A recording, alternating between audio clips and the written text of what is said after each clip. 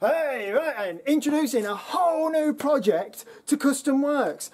It is this Land Rover. Dun, dun, dun, dun. So what we're doing to this Land Rover is, just here we've marked out a square, and this is going to be like an electric drawer that comes out the side of the thing. So it'll go like, it'll have a cover there and it'll go like to about there, and it's going to have all your cooking equipment, all your stuff under there, but at a push of a button then it'll go back in, and that's going to go right in, and it sort of fits in these. You've got like two benches and then a bit, so it will like have a bench just behind the front seats, and that's where the box will be. But there's a gap like this, and it's where the footwell would have been if this had been like the four-door version, and that's sort of the space it takes up. So you get all of this super cooking thing with no actual loss of space inside. So we'll be doing that. So first up, let's get this cut out and see what else we've got to take out behind that.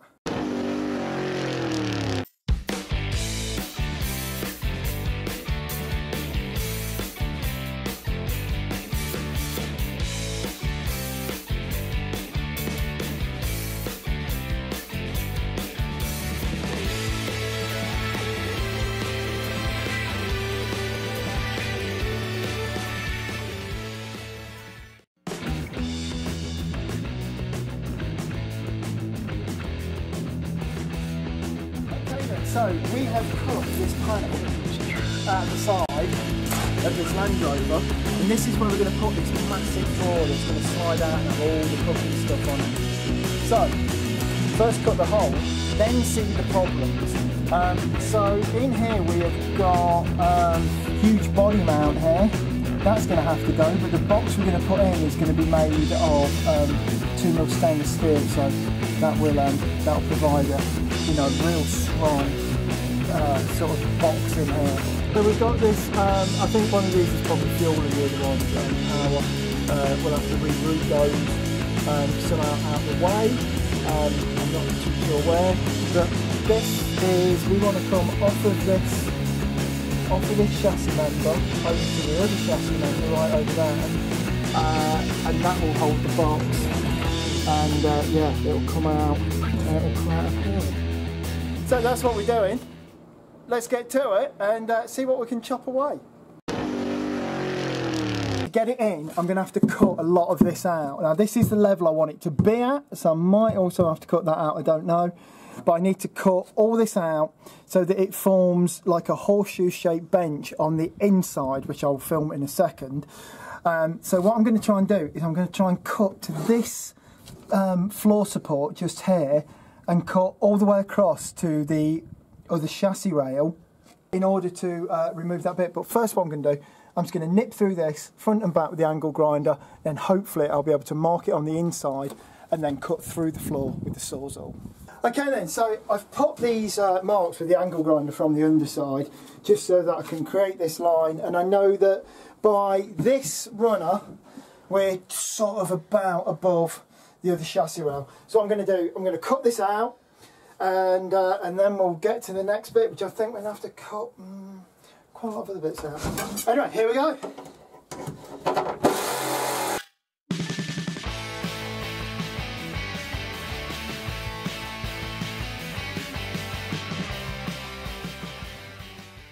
So we've cut through that bit of floor. Now we've got to mark up for the other areas we need to cut out to get this massive stainless steel box in to fit the drawer in.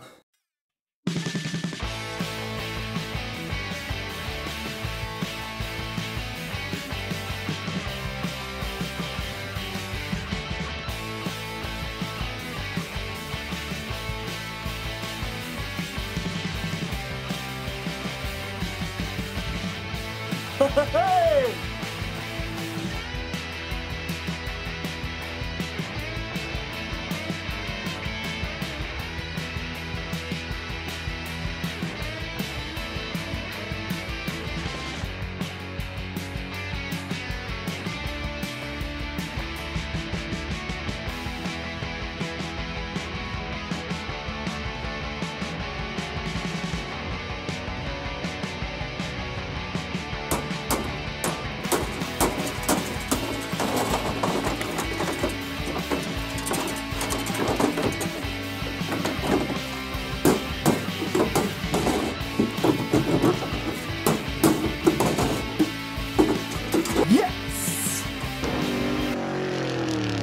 in here, we've got this body mount, and that's going to be in the way of what we're doing. So we're going to cut that body mount off, and then we'll be able to get the box in. Now, the box is going to be in quite a heavy gauge. I think it's going to be 3mm. So the box itself will support all of this. And to be honest, once the box is in here, there's not a lot to support, because what this would have been supporting has now gone. So we've still got good support there, and we've got this really hench cross member just there. So we've not really took any support out of the floor at all, really.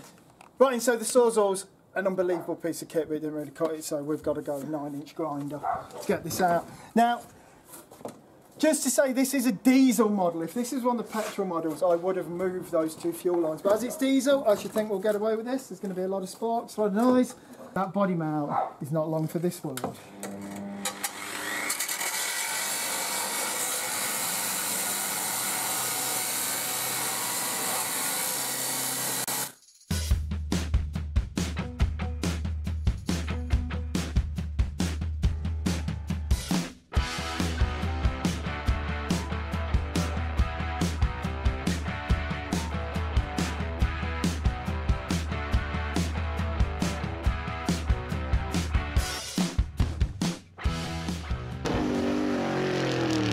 Alright then, this is the box that fits in the side of the Land Rover that we've been making, and it's going to slide out. It's going to have a sink and a little cooker, so you pull up, press a button, and there it is. Nice little kitchen to use.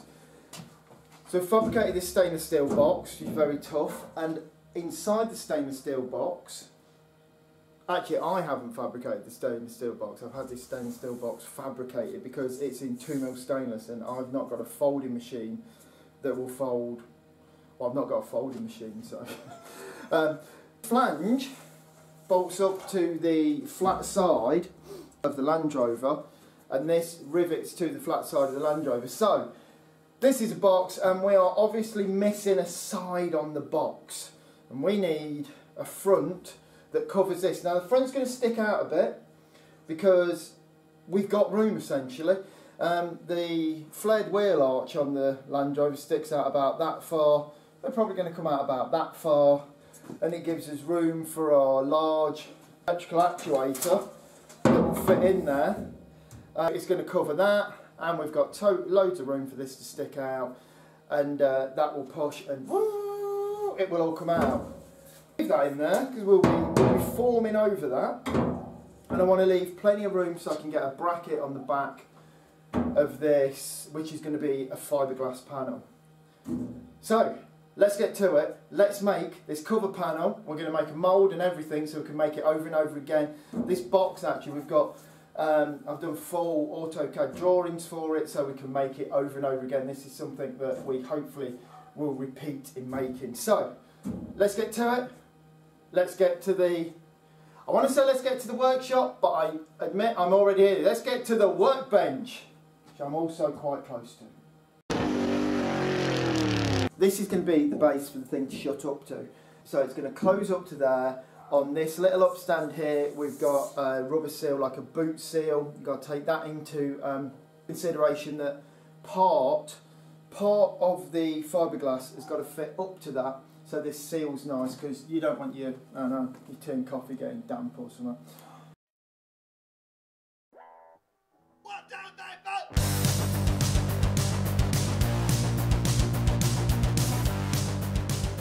Dive on. I'm going to stick it on like that. It goes round here, nice mitered corners, and sits all the way around. But it's got to come higher than the top of this actuator.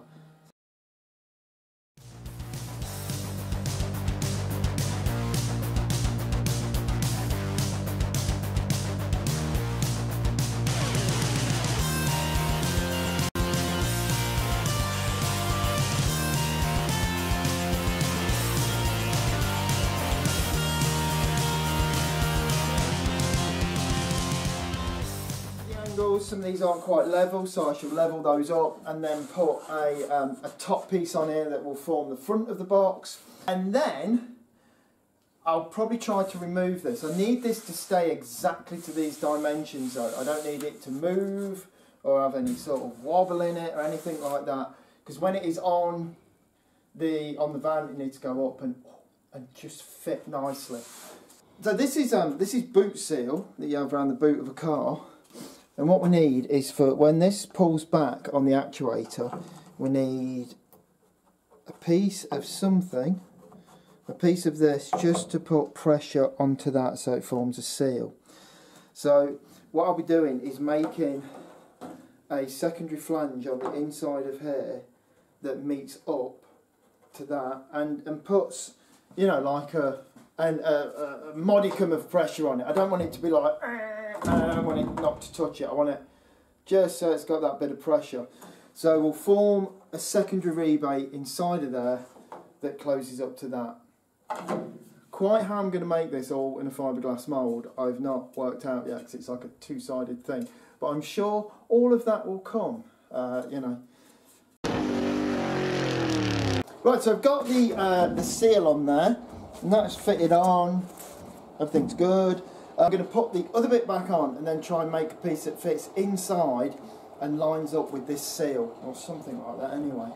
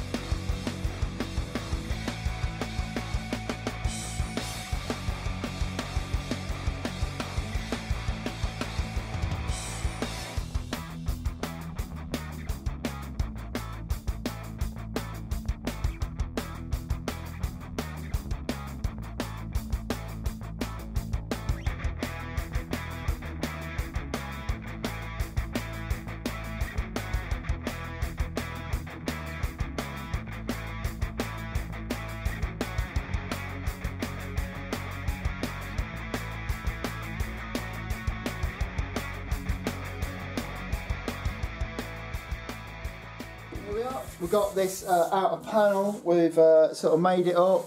I've run around it a little bit with the grinder to tidy it up, but there's a lot more work, you know, this is going to have lots of some detail on it. When it's finished, it's going to be finished in like a Raptor finish. On the inside, we've got this level here that pushes up against there. And at the moment, that is quite soft. So what I'm going to do, I'm going to put a strip of diamond around the outside of here, something like that. And what that'll do, it'll give me a little bit more pressure on the seal, also cloaking this gap. Pretty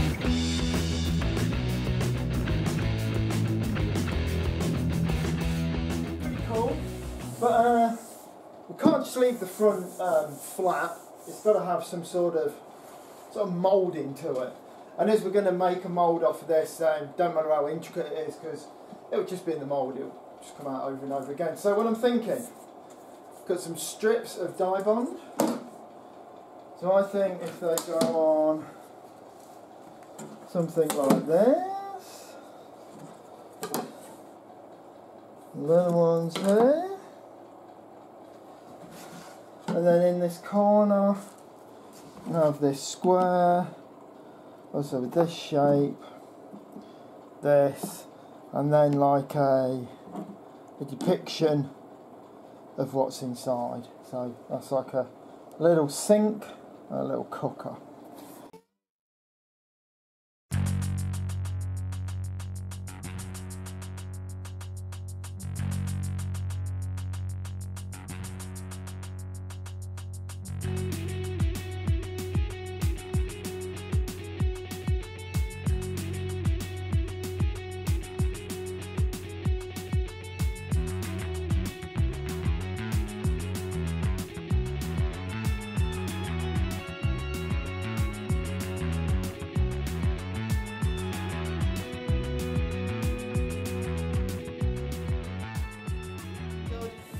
Front and back, fits on the box, fits perfectly to the shape of that stainless steel flange that's going to be on the outside of the body. And, oh yeah, that is the spring of the seal. Sealing that in so that, oh no dust's going to get on your tea bags or anything like that. So we're getting the runners in, and we've bolted them through. What we've done, we've drilled all the way through, and that was quite difficult because we had to mark it from the inside, but we've now got the runner in, and we've packed the runner off by 8mm, just so that as it comes past this seal that seals the lid, there's no interference there. We've screwed it through, washes both ends, and we've knotted and lock knotted it just so it never vibrates loose. But there it is, runs very nice, and that's one in. Time to do the other one. This just isn't quite big enough for me to fit in to get to the other side of the screw. It's a nightmare. Anyway, let's get to it. To get these into there, and so that they clear that rubber, we're going to use a load of washers together. And we're using, what, 1, 2, 3, 4, 5 washers together to give us an 8mm gap to stand it off. Now, we have glued all these together with some contact adhesive, and what I'm going to do is super glue those to the back of the runner, just so that when we go in, it's really tight to get in there and get the screw through. All I'm doing is holding it up, screw through and in. I'm not going to go 1, 2, 3, 4, 5 washers, or the washers are falling about. It's a whole nightmare, you know, scenario. All I'm going to do is glue those on there, and then nice and easily in, straight through. Sorted. That's it. Runner is in. These are super heavy duty. Look at that. Runs really smooth, really nice. And we've bolted it through. Then we've put a nut on, and then we've put a lock nut on afterwards. Looking pretty good. What I'm going to do now is just grind these bolts off so when it slides into the body of the car, nothing gets in the way. Hopefully, fingers crossed.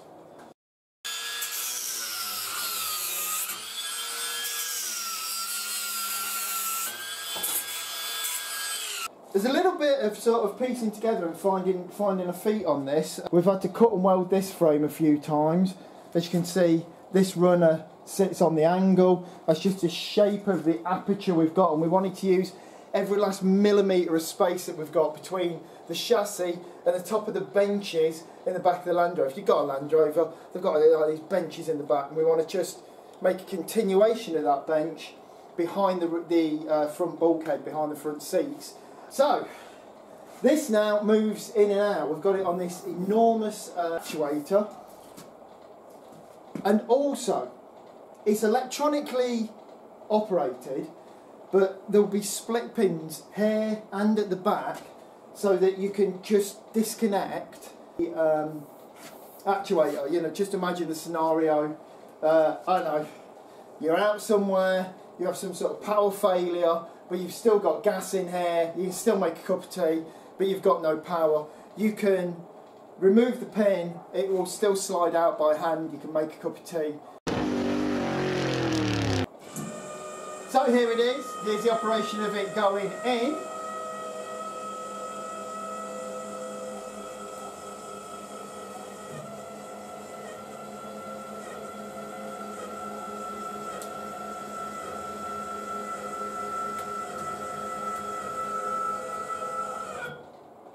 And of course, when that stops, inside the actuator that I've used has got a micro switch inside. So when it does come to a stop, it's not like just winding and winding and winding. If I reconnect the power there, you know, there's nothing. The micro switch has cut it off.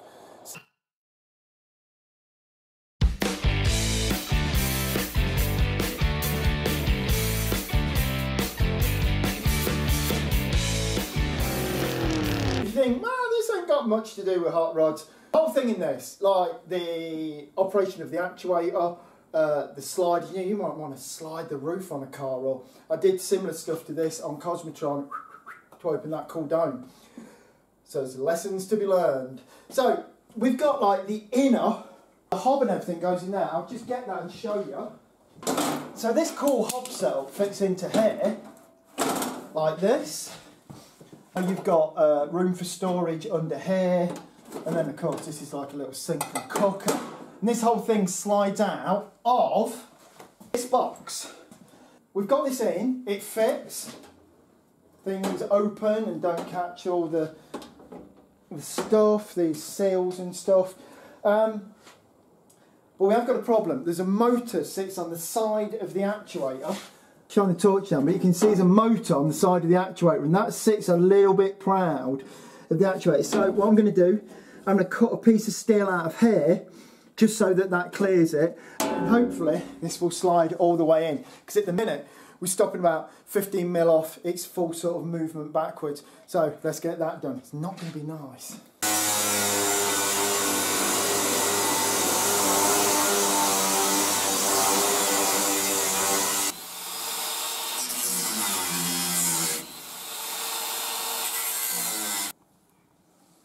Right, so that's that cut out. So let's see once more if this slides in and out under its own steam. For that, you're going to have to wait until next week. So that's it for this week. Don't forget to click subscribe. Leave a comment down in the comment section. Give us a big thumbs up and click the bell icon. No, you're a bell icon. Anyway, that's it for this week. Next week, we'll be finishing off that crazy electric drawer in the Land Rover.